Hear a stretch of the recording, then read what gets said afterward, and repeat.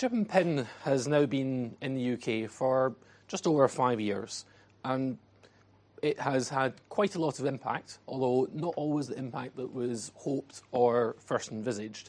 And in this talk, I'm going to discuss how things have worked and what things have failed to work. I'll use the term EMV quite a lot, and this is the name of the system that is behind chip and PIN.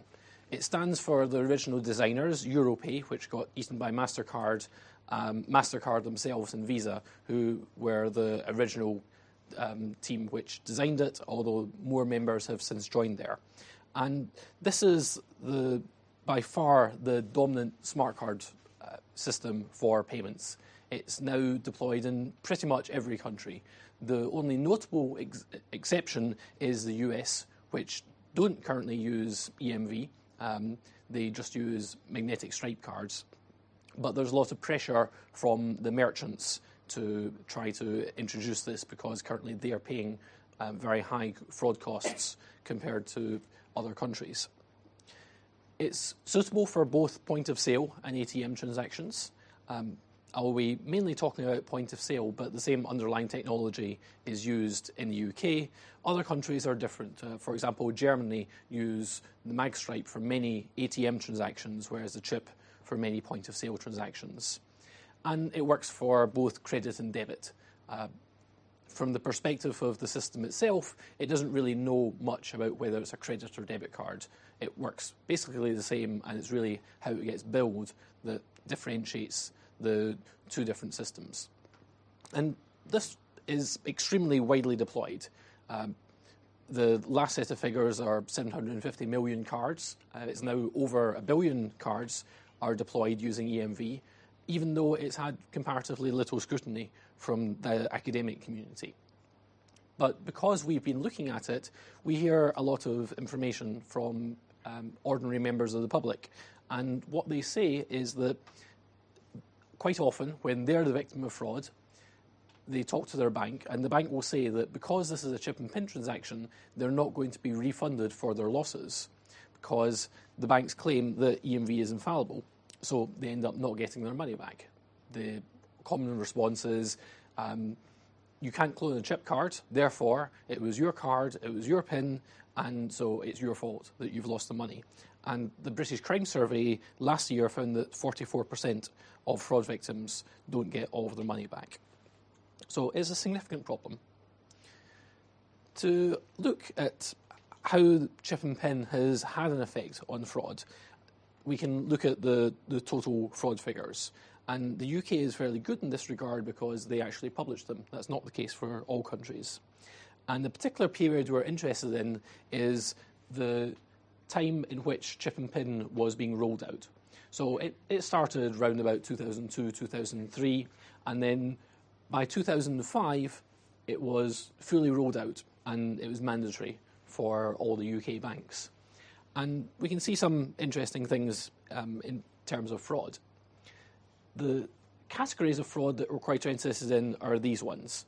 So there's counterfeit cards, someone taking a card, somehow cloning it or getting the details, making a fake card and then using it. Lost and stolen card, where the wrong person uses a legitimate card. And mail non-receipt, which is where the card that is sent to you from the bank never gets there, but it's intercepted along the way. And chip and PIN was designed to try to reduce all of these. It had the chip to make it harder to copy cards, and it had the PIN to make sure that if you stole a card or you intercepted one in the mail, you wouldn't be able to use it.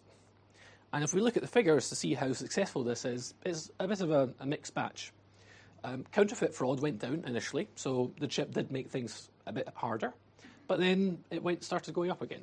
So that didn't work out too well. On the other hand, the PIN aspect of chip and PIN seems to work reasonably well. Lost and stolen went down fairly gradually, and mail non-receipt went down fairly dramatically. But the big difference is that by the time chip and PIN was in the middle of its deployment, none of these things were the serious problem. It was card not present transactions. So these are transactions like internet, mainly internet, also phone, where the card is not physically present. There's no PIN being used, there's no chip being used, and so the criminals who were having problems with these categories of fraud simply moved up there, and the levels of fraud rocketed. And we can also look at why fraud didn't reduce that much for counterfeit cards. One reason is that the chip and PIN terminals were not particularly well designed.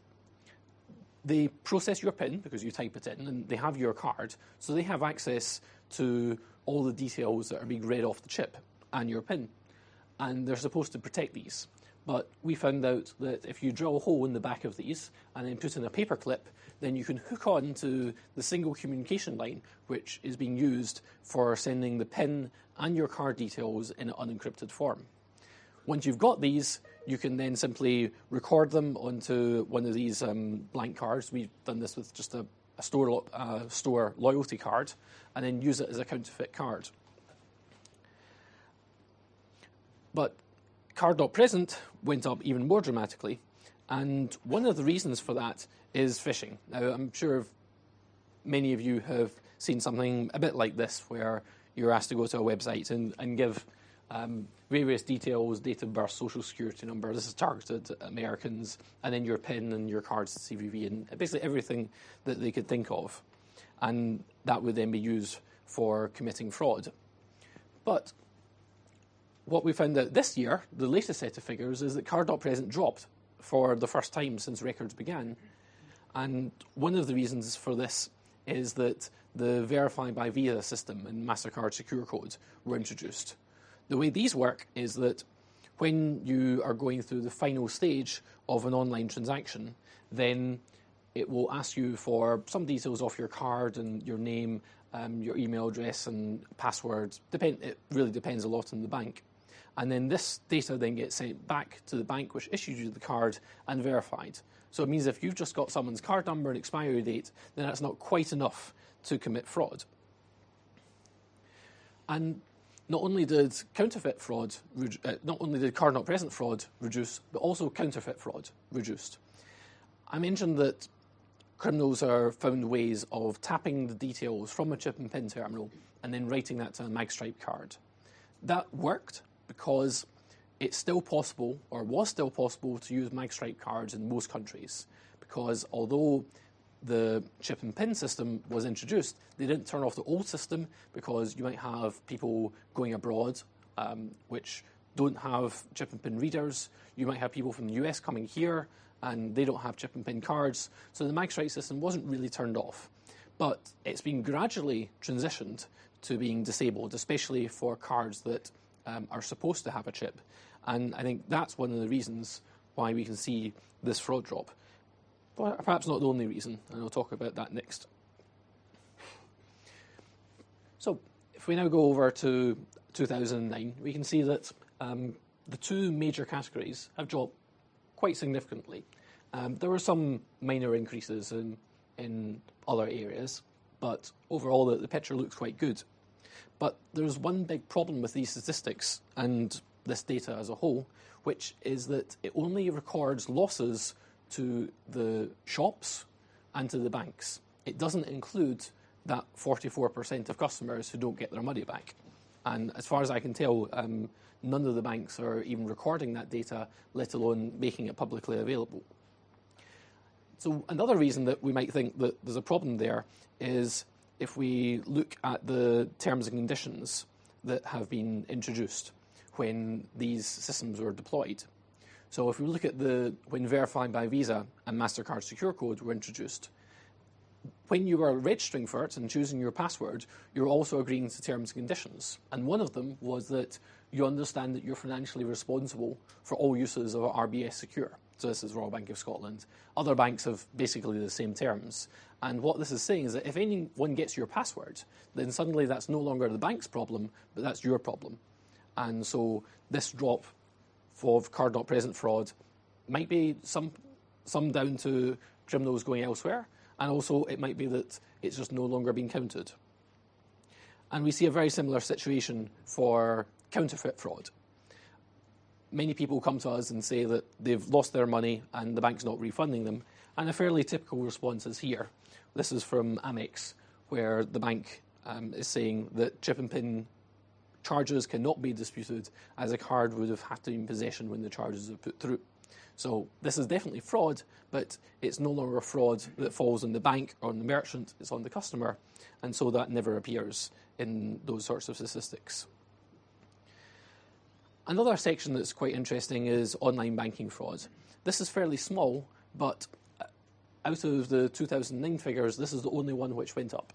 So I think criminals are starting to move over to this area, and there are certainly plenty of weaknesses in the online banking systems that are used in the UK. They're far, far behind ones used in, for example, Germany. And I think this is where a lot of the growth in fraud is going to be. And now Stephen's going to show us a video. That was a remarkably revealing video. Okay, over to you again, Stephen. So that was a year ago, and the attack still works. So this is a fairly technical audience. So what you heard on Newsnight was the impact of this, but they didn't talk very much about what's actually going on. To understand that, I first have to give a very simplified explanation of how EMV works. I say simplified because the full EMV specification is over 4,000 pages long. You think something as simple as making a payment to the till will be simple. It could be, probably should be, but it's not. But this is how things generally work in the UK, and it misses out some of the more ugly details, but it's generally correct. Here, a customer is using their smart card and they plug it into the chip and PIN terminal. The first stage that happens is called card authentication. Here, the card sends to the terminal the card details, things like the number, expiry date, name, and for everything it sends, it also gives a digital signature. Then the customer types in the PIN, and the terminal sends the PIN unencrypted to the card. And then the card then checks it against the one that's got stored. It makes sure the wrong PIN hasn't been entered too many times, and then it will say yes or no back. Assuming that all happens fine, then transaction authorization happened. And this is really the most important stage of EMV. The terminal sends to the card a description of the transaction, so the amount, what type it is, whether it's ATM or a point of sale, the date and some random numbers. And then the card takes that details, checks that it's okay, and then generates a message authentication code over it. So a cryptographic result that incorporates both the transaction and a key that is shared between your card and the bank which issued you that card. Then there's online transaction authorization. In principle, this is optional, but in the UK, this happens almost universally. This is where the chip and PIN terminal connects over the internet or through a phone line to a bank, and then from that bank onto your issuing bank and checks whether this transaction should go ahead. First of all, it sends the MAC, and then your bank will check whether that's correct, and it'll also send the details of the transaction, not just to check whether it matches the MAC, but also to make sure that you have enough money in your account and your card hasn't been reported stolen and all these sorts of things. And then the bank will send back to the terminal a yes or no answer. So that all seems fairly sound, but there's some problems with it. And to see the problems, we need to look in a little bit more detail at transaction authorization. So when I said that it sends a transaction, these are things like the amount, currency, date, nonce, but also the TVR. The TVR is the terminal verification results. And what that says is, firstly, did the PIN verification fail? So did someone type in the wrong PIN? And that's one bit. And there's another bit that says, was the PIN required and not entered? So it doesn't say who requires it, but for some reason, why the terminal believes that the PIN was required and it wasn't entered. How this is actually expressed in the specification is with this diagram. And what this is saying is that in this byte, you set these bits if these things are going to be set. So if something went wrong, then you set bit 8, and then There was something about pin pads not being present. That doesn't happen very often. The interesting one was pin entry required, pin pad present, but pin was not entered. And what I found when I was looking at this is it's actually quite unclear when to set these bits, because what happens if the pin pad present and then the customer opted to do a signature transaction, which is at least permitted by the specification? Does that mean the pin is required or does it not? And the more I was thinking about that, the more I thought that if I have been looking over the specification for close to 5 years now, and I'm not really sure what is going to be done, someone who is under commercial pressure to ship some software is not going to come out with a reliable answer. And while that in itself is not directly a security vulnerability, it means that the banks which are processing this TVR are not going to be able to rely on the result, because sometimes it will just be wrong. And I think that is the main reason that this attack works. So based on that table, we can see that if everything is fine, the TVR should be all zeros, because the cardholder verification succeeded and then none of the other bad things went wrong. But let's suppose that the PIN is not required by the terminal because the customer decided not to enter in a PIN and decided to sign. Then the TVR still zeros because cardholder verification didn't happen, which means that it didn't fail, it just didn't happen. And the PIN is not required. So again, it's all zeros. And you've got these two cases which the bank can't tell the difference. One is a signature transaction, another one is a successful PIN transaction. So what happens if we can trick the terminal into believing it's a PIN transaction and trick the card into believing that it is a signature transaction? Will the transaction still work? And we did some experiments and it turns out yes. So what this allows to happen is that criminals can steal a card, put it into a little gadget, and then use that stolen card while it's not cancelled with the wrong PIN, and the card will be happy because it thinks it was a signature transaction, and the terminal will be happy because it got an answer back from what it thought was the card to say that everything is fine. So in a bit more detail, how the criminal would set things up is they build this little gadget, which they plug the real card into it, and then this fake card comes out the other side, and that's what was shown in the video. When we move to the card authentication stage, nothing is changed. So whatever gets sent from the blue card, it goes to the terminal without being modified. And that means that this digital signature that happens at this stage happens fine. And so the terminal is very happy. Then the criminal enters in 0000 as a PIN, or anything, it really doesn't matter. And now the terminal sends to this man-in-the-middle device the PIN of 0000, and then it replies immediately, yes, that was correct. It will say yes to anything. But from the card's perspective, it never sees either of these messages.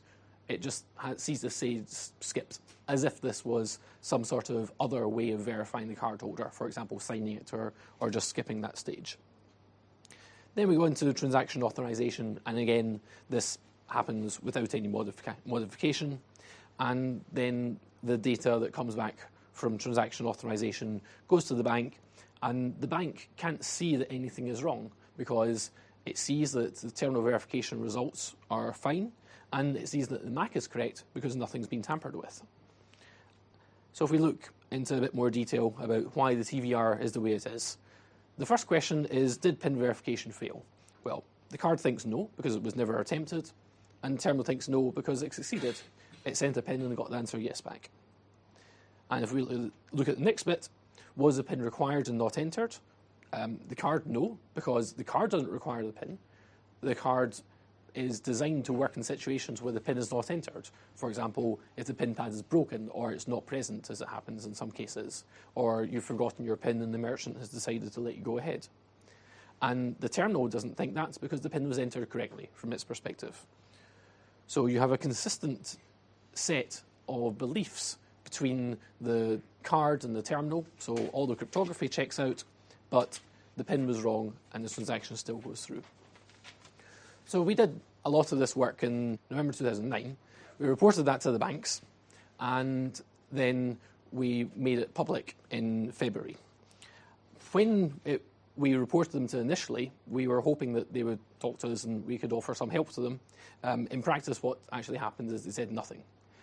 When we started talking to the press, then they started paying attention, and they sent out a press release. And one of the things that they said in this press release was, when a card company receives a claim about a fraudulent transaction from a customer, they will always rely on primary evidence to review the facts of the case and would never use a paper receipt, which in fact they could only see if the customer provided the copy for evidence as suggested. So what they're saying here is that just because the receipt in these fraudulent transactions say that PIN verified does not mean that the transaction could not be disputed. But in fact, this is wrong. Here's a letter from American Express again, where they say that we were provided a copy of the till receipts confirming these charges were verified by PIN. And this is for about 8K worth of transactions made with a stolen card. And just because the receipt said that it's PIN verified, the customer didn't get their money back, even though I've shown that the PIN verified written on your receipt isn't worth the paper it's written on. Another thing that APAX said, UK Cards Association now, is that the industry is confident that the forensic signature of such an attack is easily detectable within the data available at the time of the transaction. So this is a bit of a simplification. It's not easily detectable because we've talked to the people who are responsible for detecting it. But what they don't say is that they will detect it, just that it's detectable. And we've been doing this attack on and off for the past year, and none of our transactions have been flagged up as being in any way unusual. And we just tried this a few weeks ago, and the flaw is still present. One of the reasons for this is that bank systems are notoriously hard to change. For example, one of the main systems that is used for authorizing transactions and would need to be changed in order to fix this problem is written in TAL. Does anyone here know TAL? One person knows TAL. Excellent. Two? Okay. So that's Tandem Application Language. This is used in the Tandem series of computers, which is now being bought by HP. These computers are extraordinarily reliable, and so the banks love them, but there aren't that many people who know the programming languages necessary to make these changes, and they might not even have all the source code in order to be able to compile up a new version with the fixes that they need, and also all the fixes that have been introduced over time. Another reason that things have gone wrong is that the banks really don't understand their own records, or at least most of the people in the banks don't understand their own records.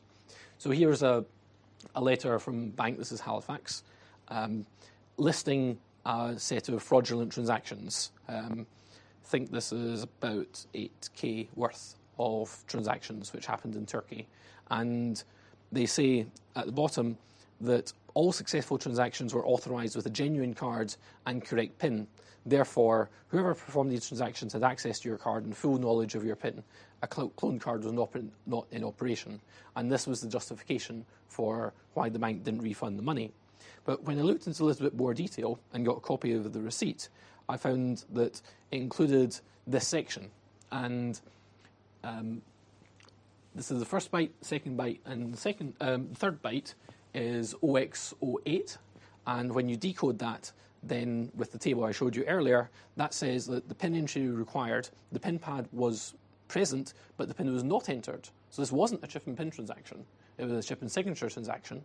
But for whatever reason, the bank in this case interpreted it as a chip and PIN transaction and refused to refund the customer. Now, in this case, when we told this to the bank ended up giving the money back. But it does illustrate the difficulties that customers face when they're trying to explain things to the bank.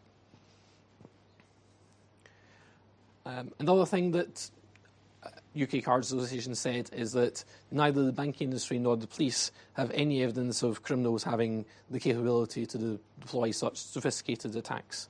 Our research suggests that the criminal interest in chip-based attacks is minimal at this time, as they're unable to find ways to make sufficient amounts of money from any of the plausible attack scenarios. So this is the generic thing, which is criminals are too stupid in order to attack the banks. And you've seen from the explanation of that attack that this is not hugely challenging. And in fact, one of our master's students, who didn't have much electronics experience before, decided that he'd want to build this thing, and then after a few months he came up with this. So this is a very small device that you put the stolen card in this side, and then you've got a fake card hanging off the other side. It's probably a few hundred lines of software running on the microcontroller, and this is able to very successfully carry out that attack. And the level of difficulty of building this is far, far below the level of difficulty of building a card skimmer, for example. So there are plenty of criminals that have the capability of building a device like that, and there's plenty of evidence that the banks at least do not have the ability to detect this attack. So that was the situation up till February, and then things were fairly quiet. But for some reason, things got a bit hotter in December 2010. The UK Cards Association sent us a letter saying that they didn't like our research and they wanted it to be removed. They didn't write to us, they wrote to the head of PR for the university. But fortunately, that request eventually got down to us. And they said that the publication of this level of detail, which really breaches the boundary of responsible disclosure, essentially it places in public domain a blueprint for building a device which purports to exploit a loophole in the security of chip and pin. Consequently, we would ask that this research be removed immediately from public. And this is quite strange because this is over a year after we told them about it the first time, and over a year since they first had the opportunity to fix it. So not much has changed over there. And there's also some fairly deep misunderstanding. For example, that we actually published the source code for carrying out this attack. That's not true. We left out some of the critical stages. So there's not enough information in there to simply copy our attack. It would require some intelligence in order to do so as well. Understandably, we didn't take that offline. So this is the response from Professor Ross Anderson. And he said that you seem to think that we might censor a student's thesis, which is lawful and already in the public domain, simply because a powerful interest finds it inconvenient. This shows a deep misconception of what universities are and how we work. Cambridge is the University of Erasmus, Newton of Darwin. Censoring writings that offend the powerful is offensive to our deepest values. So that, I think, was quite a shock to the banking industry, and the thesis is still up there. And in fact, by trying to remove it, it triggered a lot more attention. And here's a list of a few of the places where this was featured, and there are 103 news articles at the time that I looked. And then if we look at the number of downloads of the thesis per hour, you can see that this is round about when the letter was sent out here, and then it went through various channels, and then it became public here, and that's where it was featured on Reddit, and that's where it's featured on Slashdot. So it was highly counterproductive. Okay, so in that talk, I hope I've been able to persuade you that EMV is not infallible, and it's not fair that simply stating that because it is a chip and pin transaction, that the victims are not being entitled to get their money back. And now, I'm happy to take questions, and if you want to know more, then have a look at our blog. And now, I'm happy to take questions, and if you want to know more, then have a look at our blog. I'm going to somewhat argue the case for the banks, but it's not a case that I feel particularly strongly about, and I certainly don't work for a bank. The issue here is surely that any security system probably contains flaws and will eventually be compromised. To replace the whole of the card banking system within one country, worldwide or whatever, is a very great undertaking. So it does seem to me that the only choice the banks have is to predict the period during which the system will remain secure and have the new replacement system ready to field at the end of that period, whether or not they're aware of any compromise. Do you think they can do better than this? Yes, I think there are a few ways they could do better. One way that would happen is it is very true that the banks are not trying to build a 100% secure system, and they shouldn't, because that would be far too expensive. What they should be doing is trying to find a system that is a good compromise between the investment into the system and the losses of fraud that it would incur. Unfortunately, that's not quite working, because if the banks want to build a new system, they spend the money. But if there are flaws in the bank security system, it's the customers which are losing. So there's misaligned incentives between the customers and the banks. And I think that's one of the reasons that the banks aren't deploying all the security systems that they could. So in particular, the fraud detection systems are not as good in the UK as in many other countries. And those are fairly successful at reducing fraud, whereas the chip and pin system costs probably £2 billion to roll out, and I don't think it's saved £2 billion worth of fraud losses. But it has managed to shift liability from the banks to the customer. So it hasn't necessarily been beneficial in an overall perspective, but it has been beneficial to the banking industry. As for what they could do better, one thing would be to listen to researchers. Because we said, for example, I think 3 years ago, that chip and pin terminals had a flaw which allowed you to intercept the card details in the pin. And the response was to say, essentially, criminals are too stupid to do that. And then 2 years later, criminals were doing it, and then the bank scrambled into fixing it. And it took them over a year to do anything about it. So they had a year worth of fraud, when instead, if they'd been able to predict that this would have happened, they could have very leisurely rolled out a fix, and then the criminals would have been prevented from doing this fairly obvious thing when they actually were able to do it. So I think being better at predicting the future would be very useful, and I think they could do that. Okay, so they effectively had the time to do the right thing, and they chose not to do it because they either didn't want to or because they didn't believe the analysis. Yeah, certainly in that case, and there are probably other examples. Are you aware of any legal cases that have been... I think obviously if it's obviously in this particular country quite expensive to risk taking the banks to task over this for an individual that may have lost out or possibly lost out. Are you aware of any situation that is been approached that obviously the banks do not want this to go to court? Are you aware of any situation where they've paid out of court before any proceedings, or has it just not got there at all? The banks are quite reluctant for things to go to court, but if they do make it, then they're very aggressive at prosecuting it. So, for example, I was an expert witness in a court case where a Halifax customer sued his bank over some disputed transactions, and this person was a refugee, so he had no money and no ability to earn money. So although he was putting himself at risk at a very large loss, because he would have to pay the legal fees if he lost, it wasn't particularly a problem for him because he'd never be able to pay it. So he did lose, and this was over a £3,000 transaction, and the bank put at least £50,000 worth of lawyer time into it, and they never got that money back. And they knew they were never going to get the money back. So it's clear that they didn't want to seem to set any precedent where they would admit any weaknesses. The trial was overall fairly disappointing because I was there to look at the technical evidence and the bank lost it. There was essentially no technical evidence presented as to what happened.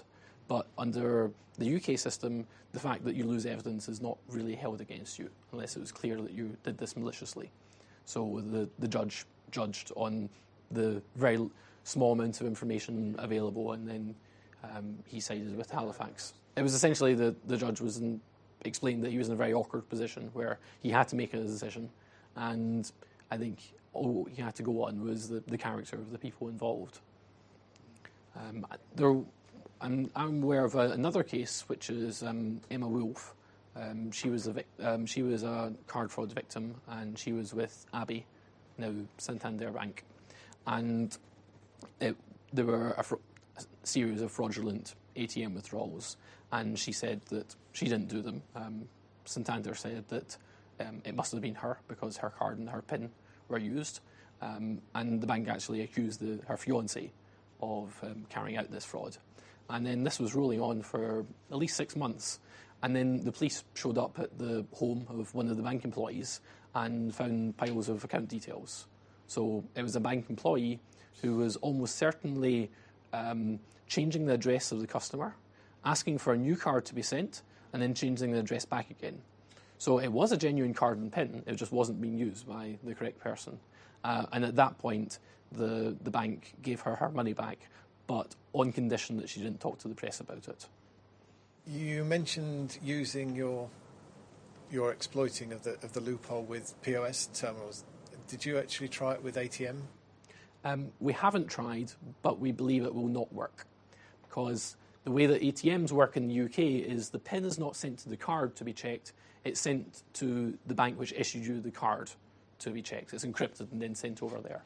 So I'm almost certain it wouldn't work in the UK. Maybe other countries, but not here.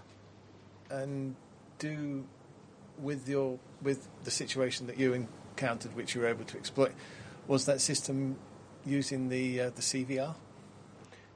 It was following the... what do you mean by using the CVR? Well, there's a card verification result as well as a terminal verification result, isn't there? Yes. Okay, so we were not tampering with the CVR. So for the purposes of other people here, when the card sends back the MAC, it sends back some other details. And one of these is a bit called several bits, which incorporate a bit which says, was the PIN verified or not? So what the banks see is they see the CVR which says the PIN was not verified. What they don't see is what the terminal thought, because that is in a field which is optional. So on one hand, the card thinks it was a signature transaction, the terminal thinks it's a PIN transaction, and then the bank sees that it's definitely not a PIN transaction. And the bank could decide to reject all transactions which are not PIN verified. But when we saw the data that was coming back from some of the banks, that would reject a significant number of non-fraudulent transactions. And trying to stop this sort of fraud requires an incredibly accurate detector, because there are a vast number of chip and PIN transactions, and the vast majority of these are not fraudulent. So even if you have a detector, some way of looking for fraudulent transactions that's 99.999% accurate, then you're going to reject essentially only legitimate transactions, and that will annoy customers. So the CVR is useful, but it's not sufficient on its own to be a perfect identifier for fraudulent transactions, and that's why it's not a trivial fix to look at the CVR and try to stop that sort of fraud. I have two questions. One is, have you anything positive to say? And secondly, do you have any cards that you use yourself? I do use cards, because my bank called me about some suspected fraud. It wasn't fraud. But on the first question, positive things to say. This is helping getting fraud victims get their money back. We're pointing this out, and then sometimes the bank just gives back the money to the customer, and in some cases it's causing the banks to hand over more information, which allows us to establish what's really going on. And I think as an academic, I'm quite interested in finding out what is really going wrong with the system. And this doesn't necessarily mean that the customers get off. They don't always get their money back, but we find out a little bit more about what happened. An example of this is a case of where someone in South Africa lost a bunch of money from his bank account through transactions in London, and the bank Diners Club didn't give his money back. And I wasn't involved in this court case, but Ross Anderson was, and he went to the High Court to argue this, and was able to show that the bank's evidence was complete nonsense. Then what the bank did was hired a private investigator and found out that on the time that this fraud happened, the fraud victim's brother was on a plane to London, or was just arrived from a plane to London. And what's more, his plane ticket was bought by the same person who bought the plane ticket for a bunch of other people who also had this happen to them. So it looks like some sort of criminal gang were doing fraudulent transactions and in this way, and then saying that it wasn't them. So by showing flaws in the technical system, we're able to get the person charged with the right crime rather than the wrong crime. But we'll know a bit more. Are there any other problems with this system that we should be aware of? With chip and pin, I mean.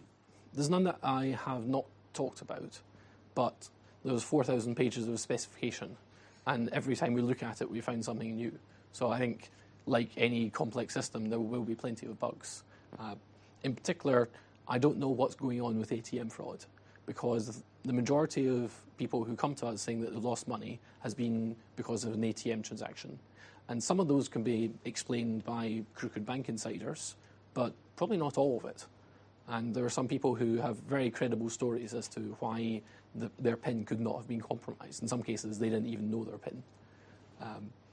But I don't have an adequate explanation for that. Maybe it's just bad luck, but maybe there are some security problems there that we haven't found yet. Suppose EMVCo, who own the standard, said, come to you and your colleagues and say, okay, clearly this is not right. What would be your priority list of things to do? Where would you start? Another question is this something that the banks themselves could fix in their host systems, their own processing, or is it actually so fundamental to EMV that we'd need to EMV2, say? So I think my priority to EMVCo would be to dramatically shrink the specification.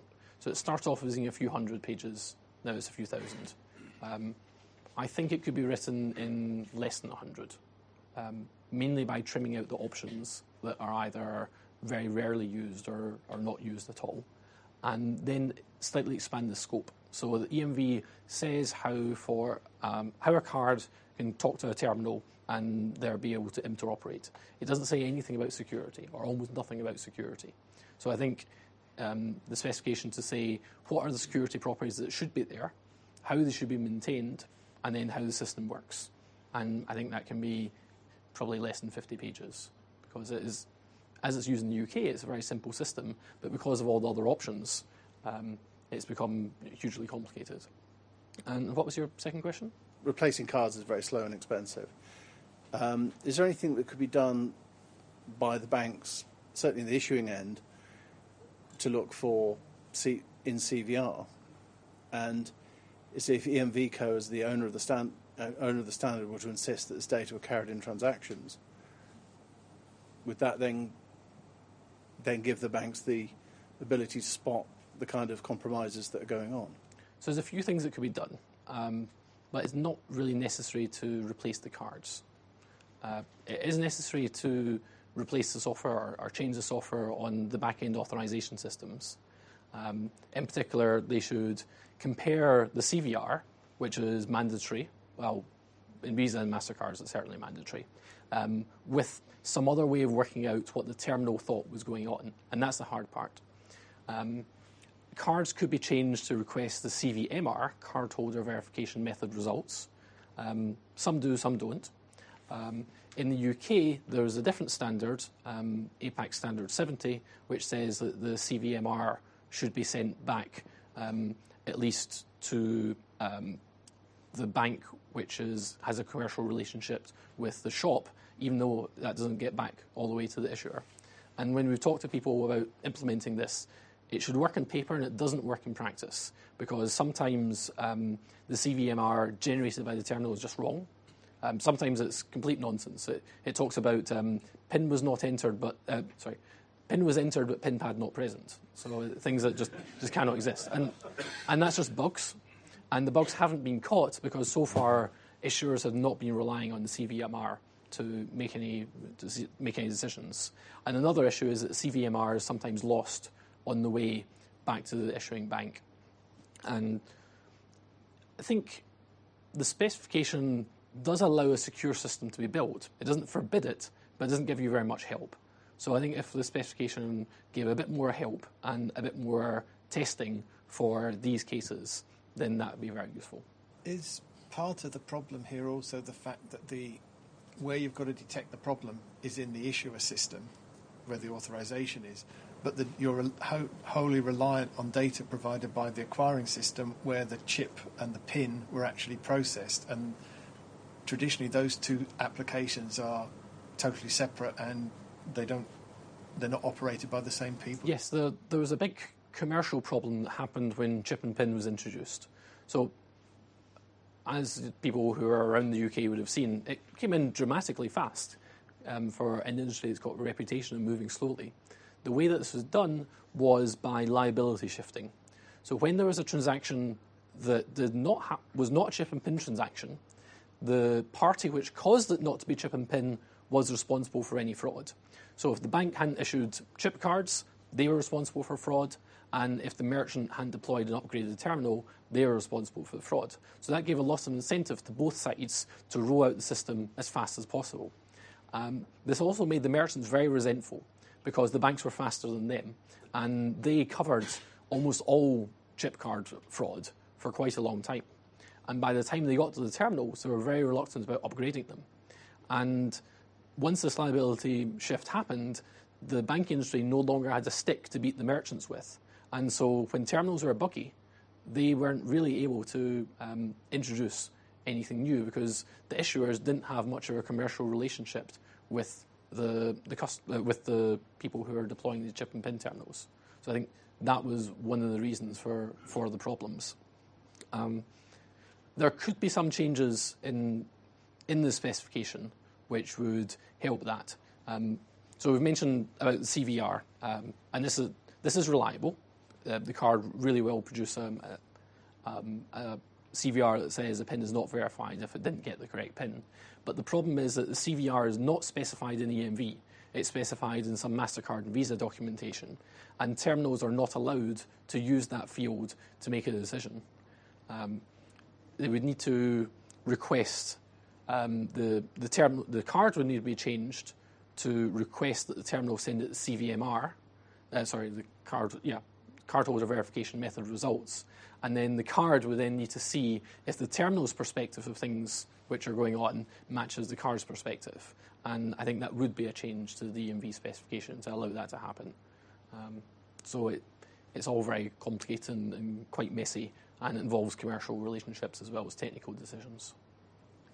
You mentioned earlier, I think, that some of the European countries don't use this mechanism, but they have a secure mechanism. So what is their mechanism, and why didn't EMV choose to follow that? Nowadays, pretty much all countries use EMV, but not all in the same way. So when we discovered this flaw, we talked to the UK authorities, Financial Services Authority, the Federal Reserve in the US, and the European Central Bank. And in response, many central banks in countries said that they were not vulnerable to this. In particular, the French banks were very insistent that this did not affect them. And for France, this is a matter of national pride because they developed the smart card system and were very involved in EMV. And it turns out that the French were wrong. We did a test on a French card, and it was just as vulnerable as everyone else. Germany were correct. They were not vulnerable. And that's not because they're not using EMV, but because they're using a different way of verifying the PIN. So if you type your PIN into a German point-of-sale terminal, almost certainly your PIN will be encrypted and then sent back to the bank. And the fraudster can't interfere easily in that communication, and that's why they're not vulnerable. That is actually forbidden in the UK, that way of operating. The reason behind that is it would require giving a cryptographic key to every terminal, and then using this for encrypting the PIN, and that would be quite expensive. Are there any steps that we can take to prevent us falling victim to such fraud, or is it just a matter of time before we get struck? One thing you can do is not have cards, but that really causes a lot of problems when trying to lead a normal life, so it's not something that I do. Another solution that some people do is to get a chip and signature card. So this is where your card does not have a PIN, and therefore the bank cannot say that your PIN was correctly entered because it doesn't really have one. banks are very reluctant to give you these, but they're legally required to under Disability Discrimination Act.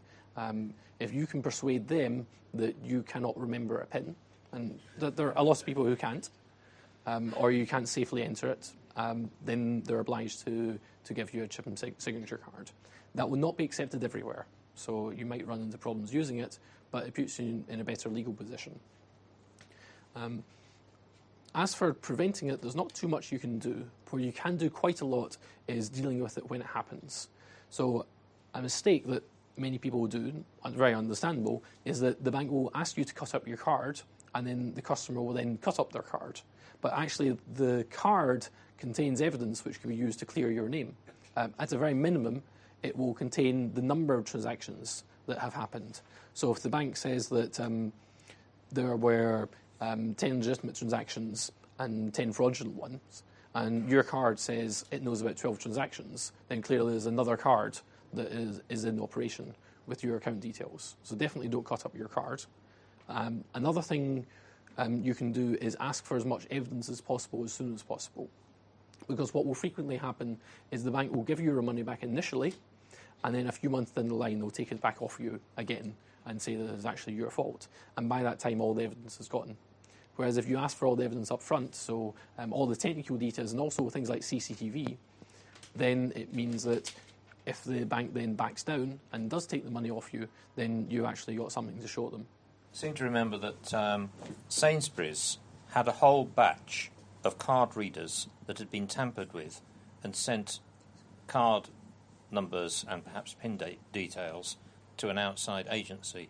If I remember rightly, it was something like the readers were made in the Far East. They were sent to Sainsbury's via a distributor in, I think, India, and there was an employee or a group of employees there who physically tampered with the things and put a little radio transmitter inside it so that it apparently worked all right, but as well was sending out the spurious radio signal. Is the system still vulnerable to that kind of thing, or has that particular way of criminals addressing it been blocked now? It's getting a lot better, but it's not fully fixed, because there were two potential fixes to that, one of which is making the terminals impossible to tamper with, and that was not feasible to do. They'd be far, far too expensive and far too unreliable if the terminals were going to be modified in that sense. So then there were two initiatives. One was to reduce the presence of swipe and dock readers. These are readers which read the mag stripe and your chip data at the same time. And that means if someone tampers with one of these, then you've got your mag stripe, and then they've got your PIN, and then they can commit some fraud with mag stripe. So those things were phased out. And then the chip data was changed, so it was no longer possible to construct a valid mag stripe based on just the chip data. So if you have one of these cards, and I think they are started to be rolled out in about 2008, then if someone tampers with a chip and PIN terminal, they will get all the chip data, but they won't get the mag stripe data. And that shouldn't be enough to commit fraud on itself. Do you see, just briefly, any issues potentially relating in this matter with regard to the RFID sort of close proximity cards that I know at least one major card producer are sending out? So I think RFID is the thing that we're going to look into next. It's quite difficult to look into compared to EMV, because for all its flaws, EMV is a public specification. You can go on the web and download it for free. That is not the case for our RFID system. A lot of it's public, but the security information is not public. So we're not entirely sure what is going on there. It is very similar to EMV, but it's not the same. And there are some quite important differences. In some ways, it's more secure. So another attack that is possible is something called the yes card attack. This is where you take someone's card and then you clone the chip data onto another card. And then on this other card, you make it accept any PIN. Now, this sounds a lot like the no-PIN attack, but it's different because it's a fake card rather than talking to the real card. And that card will work in offline transactions because it knows all the public data. It will say yes to any PIN, but as soon as it talks to the real bank, it will be rejected. And that's because UK cards are predominantly called or SDA, Static Data Authentication. There's an enhanced version of EMV called DDA, Dynamic Data Authentication, which is not vulnerable to that type of fraud. And all RFID cards are DDA in the UK. So it's improved in that sense. That sounds good on paper. In actual practice, it doesn't make very much difference, because while SDA cards have this flaw where you can copy them, it only works on offline transactions, and offline essentially never happens in the UK, because phone lines are so cheap, phone calls are so cheap, that you might as well always contact the bank for it to be verified. The only time I've seen offline transactions is buying train tickets. Do you see a time when it will be cost effective to use biometrics either in place of or in addition to PINs? I think cost is probably not the issue here, but it's making it work reliably enough. This is something. There was an APAX document from 2007 where they said that this is something that they want to look into. There's various different ways of doing it. One is where your card contains the biometric template, say fingerprint. It sends it to the terminal, and then the terminal checks whether it matches. But this has the problem that if the terminal is corrupt, then firstly, it's got your fingerprint, which isn't so good, and secondly, it can always say yes. If you do matching on the card, then that improves some things. But how does the card know that the fingerprint it's getting is a real fingerprint and it's not just being fed some data from a fingerprint that was recorded somewhere else? So there's complications in that. Another one is that although banks will not publicly admit it, it is very useful to them that you can tell your PIN to someone else, because very, very many people tell their PIN to other people, so people in their family.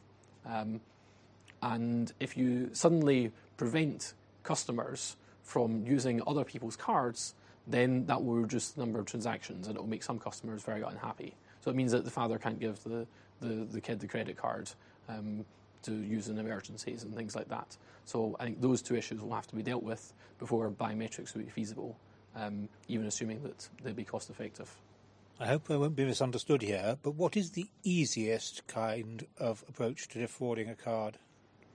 It's difficult to know, because it really depends on the skill sets of the criminals carrying them out.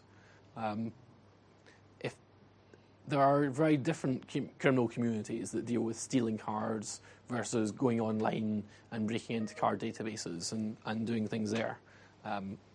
So I don't think there are very many people that are in the position where they could choose to do any of these, because muggers typically aren't very good at breaking into encryption systems. Probably the most profitable one is to go after card numbers in very large quantities. And there, I think it would be card-not-present transactions. So you don't intercept someone's computer, because then you get one. You break into a merchant, get all their card details, and then use those for fraudulent online purchases. I think there the hardest part is more getting money out of the system rather than actually committing the fraud in the first place. Because you can buy goods online, but how do you actually get money? One way of doing this I might get to see in the next few weeks, because I'm organising a conference and I'm responsible for the credit card payments. And one thing that we get very often is someone will register for a dubious card. So, for example, we've had one registrant who's given a Nigerian postal address, but the billing address for the card he used is an oxygen cylinder supply company in Minnesota. So that's a bit iffy. And then the next step is almost certainly they will say that some terrible disaster has befallen their family. They can't come. Could they please get a refund via Western Union? So that's one way of trying to get the system out of the banking industry and into the cash industry, because cash can't be rolled back. Whereas once you're in, say, at least one country's banking industry, things can be rolled back 3 months later, 3 months after the fact, or certainly they used to be able to do that. So I think getting money out is the hard part. You mentioned asking the bank for all their information. Is there a public source where one can find out what information one should be seeking from the bank? Because clearly you say, give me all your information, and they give you not enough at their will. Yeah. So there are two useful resources. So one is the website of Stephen Mason, and the other one is Alistair Kelman. And they're both lawyers, and they both have web pages on the legal situation and the sort of information that you should be asking for. But it's actually very difficult because the banks use very different IT systems, and the information that they store often varies quite a lot. So I don't think there is any general recommendation you can give about what sort of information to ask and then know whether they're giving you everything. I think in this case of Alan Job versus Halifax, basically the only information that came back was 1 byte. And there was 1 byte of content there. I think it was 3B, and 3B said, 3B meant I was told that this was a chip and pin transaction and everything verified, and all these other things get compressed down. There were more detailed logs in the past, but they'd gone. So I suppose the next logical question then is, if we were subjected to a fraud, which is the best bank to be with? Yeah, I'm not sure, because these sort of cases don't get that far very often enough for me to make any sample. So I can't really be confident about anything to do with that. From what we've seen, it matters more about who you are rather than what the bank is. So if you're well-spoken, capable of making good arguments, then you're probably in a very good position. If you have not very much money and you're not good at dealing with authority, then you've got much lower chance of getting your money back. And I think that's particularly problematic from a public policy perspective, because the people who have the influence of changing policy are almost certainly never going to lose any money. It's the more vulnerable members of society. So I think the majority of people who come to us definitely the majority are women, and mainly pensioners. And Alan Job was a refugee, so he was not a very good customer to the bank. But if you're a good customer, they won't look at the logs. They'll just give you your money back on the basis that they don't want to lose you as a customer. I would very much like to get statistics on how much banks, first of all, how much loss there is for customers, how many refused requests for refunds there are per bank. But I don't think there's even enough data currently collected for that. The data that is collected is only per bank total fraud losses. And there are interesting things in that. The information is not public, but one thing we did find out is that in 2008, one bank was responsible for about 90% of all fraud. The following year, they hired a better security team and went down to about 10. So there is very significant deviation between the banks. In that, I could imagine there's very significant deviation in terms of how much of a chance you have of getting your money back. But I don't know the answer.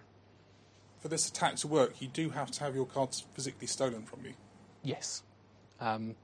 For the Yes card attack I mentioned, that's a clone card, but that essentially doesn't work because of the situation with no offline transactions in the UK. With this one, the attack will only work if the card is stolen and has not yet been cancelled. So if you notice it's been cancelled, if you notice it's been stolen, you can tell the bank and cancel the card, and this won't work. Okay, my second question is, you were saying that the card does actually report that the PIN was not entered. Yes. So in theory, the bank saying that the PIN was entered is verging on fraudulent. That case has certainly been made. We have talked to the police about that, but they have no interest in prosecuting the banks. One of the main problems is that the part of the police that is responsible for investigating banking fraud is a dedicated cheque and plastic card fraud unit, which is 100% paid for by the banks. So that's one of the issues that's going on there. I think the reason these things happen is, I think, not so much maliciousness, but more incompetence. And part of this 4,000 pages of specification is many messages that are being sent back to the bank. And the CVR can be trusted because it is generated by the card and is authenticated by the card. But there are other flags sent back to the bank which say that the PIN is verified but cannot be relied upon because it says, for example, the terminal's perspective of whether the PIN is verified, which is wrong, versus the card, which can be relied upon. So when the data is being summarised to the fraud investigation, they may well see PIN verified when it was not verified. Okay. Have you ever managed to get back the whole log of the transaction, including the CPR? Not from legal requests. Occasionally it's printed on the receipt, but not very often. Presumably there are options for defrauding traders with offline transactions with bogus cards and so on. I mean, the classic thing, of course, in the restaurant is where the terminal is brought to your desk, where there's a two-way possibility of defrauding either side. Are there any technical provisions that you can think of that would actually ameliorate those wide-open positions? So that's where the customer is trying to defraud the merchant? Where maybe a customer will try and defraud a merchant by using a bogus card where there is an offline terminal, walking away with the goods, and then the transaction is disallowed. Or where, for example, the classic one in a restaurant, where the device you're handed is actually a skimming device and the waiter's pocketing the change.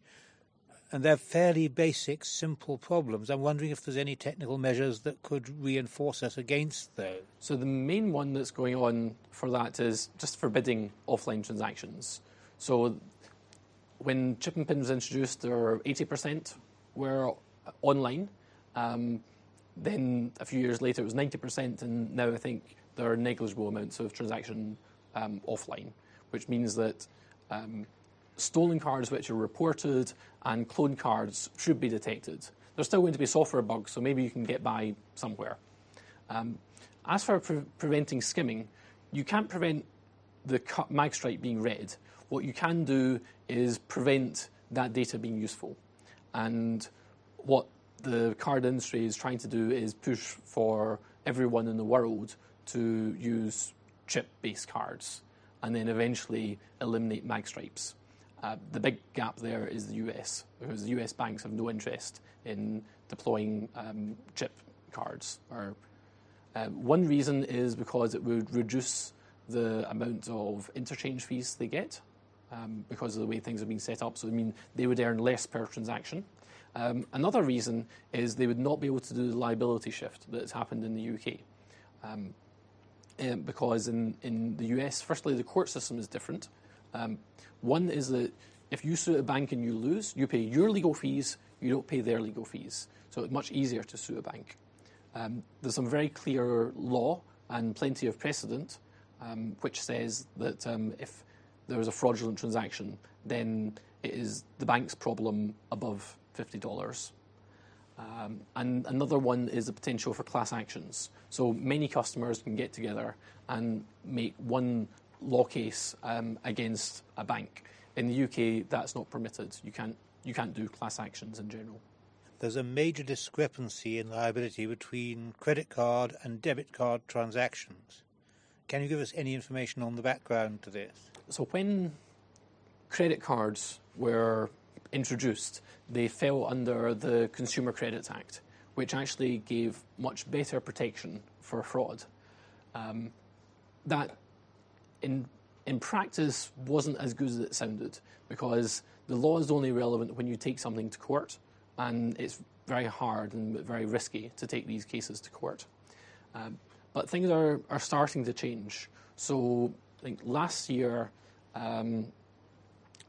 there was the Payment Services Act introduced, which was implementation of the European Union Payment Services regulations. And that covered both credit and debit cards. And that said that if there was fraud, then the bank had to prove their systems were operating correctly. And that's good, but it's very hard to actually enforce because you can't easily sue a bank. And the institution that is responsible for dealing with disputed transactions before going to court is the Financial Services Ombudsman. and they don't seem very interested in looking at the technical evidence. So, for example, in the cases that I've helped with and have tried to give more information to the customer, when I send to the Financial Services Ombudsman saying that you need to look at this data because the conclusion you reached in this section was incorrect, the response has always been we rely on the information that's given to us by the banks. So it's difficult to deal with that sort of thing.